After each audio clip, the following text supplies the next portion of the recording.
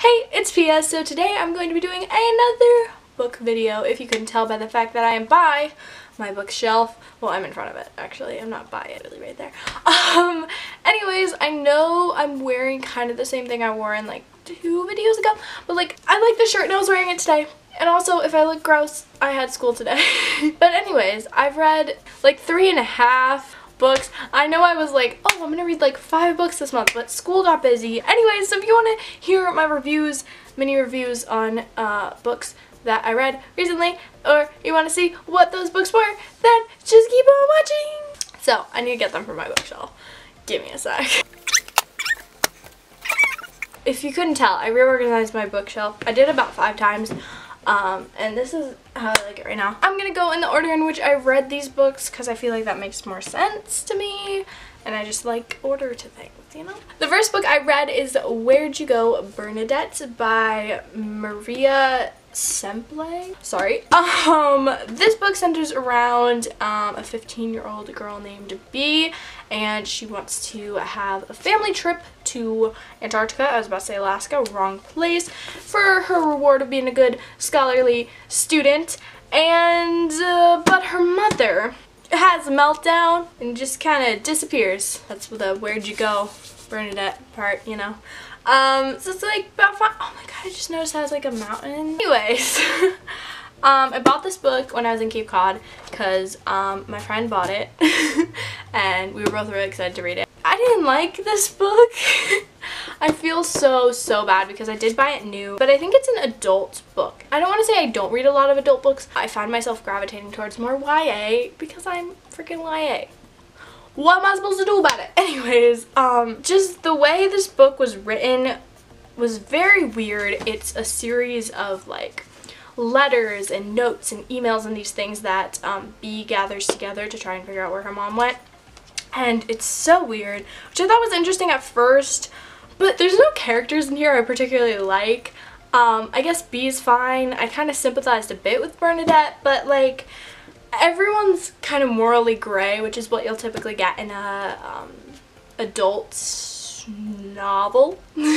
Forgot how to speak. I feel like they were all just not good. Like, I just didn't like any of them at all. A lot of parts of it were just kind of boring and like very like, I don't know, weird. I don't know. It doesn't really make much sense. So yeah, I didn't like this book and it was like way too long. So for my rating of this book, I will give it, like a 2.5 stars because I really didn't like this book. It just was so unsatisfying to read. Sorry if you like this book, but it's my opinion. No, that's not the first book I read. I'm really bad at this because I forgot when I read these books. But the first book I actually read was The Fault in Our Stars. I know it's gonna be surprising for you to hear, for anyone to hear, truly, but I had never read this book until when I read it in like mid-August, because my reviews are like mid-month to mid-month, because I'm weird like that. But yeah, I'd never read this book. I've had it for around 2 years and I just never picked it up.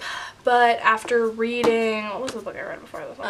Fahrenheit 451 maybe? It's in my last book review, so I don't really remember. I love John Green so much. Like, I can't comprehend his existence because he can literally write a book in the perspective of a teenage girl and then a teenage guy, and it like perfect. It doesn't even, you don't even question like his like that he's John Green and he's not like this little schlump, and he's not like friggin' a teenager with a teenage girl with like cancer.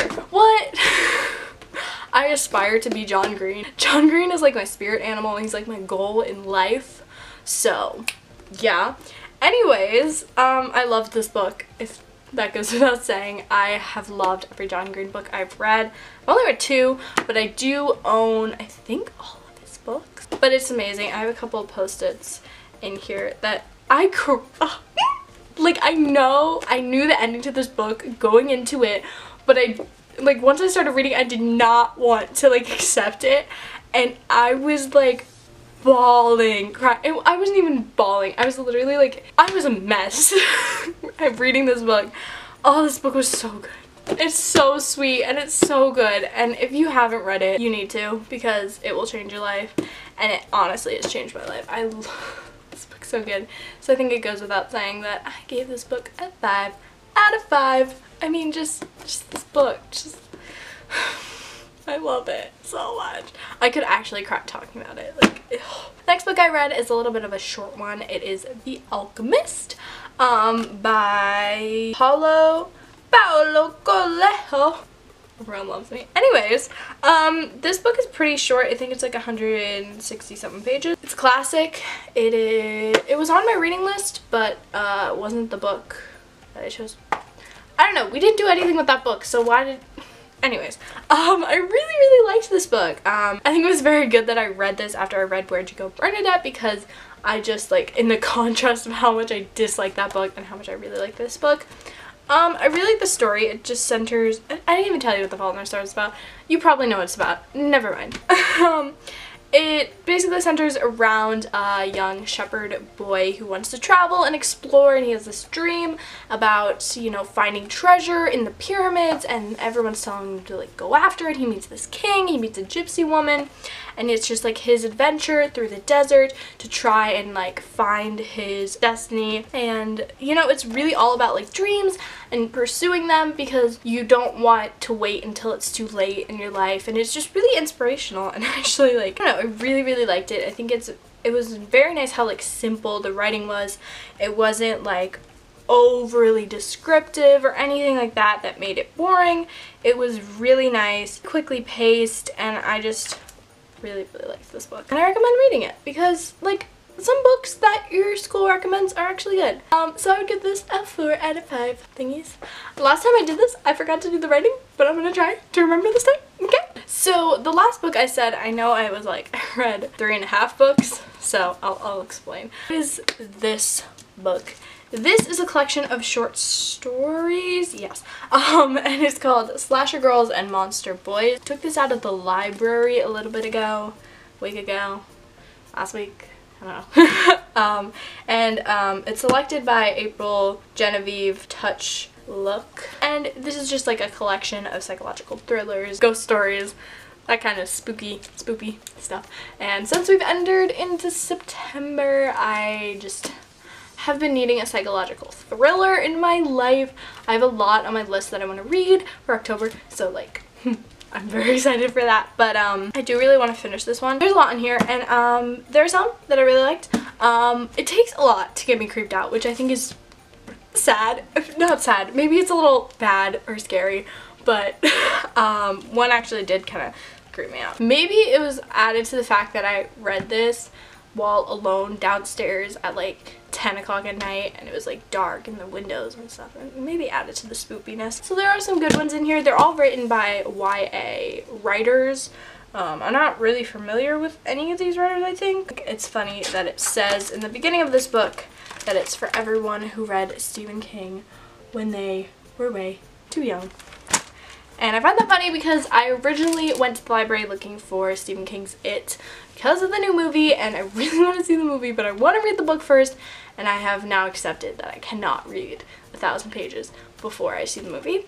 So, and it's not at my library, so I got this book. I feel like I can't really give this a, like, accurate rating because, one, I haven't finished it, but also there's individual stories.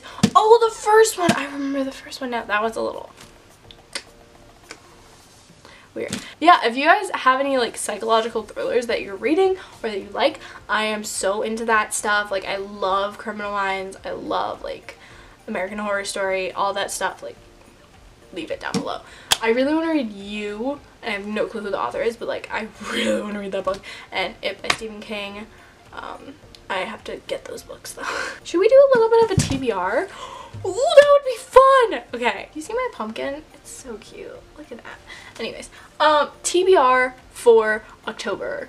Mid-September to mid-October. I really want to read the third Girl Online book because this is at fall time. I don't really know much about it, but I've read all two, the other two, and I loved those books so much.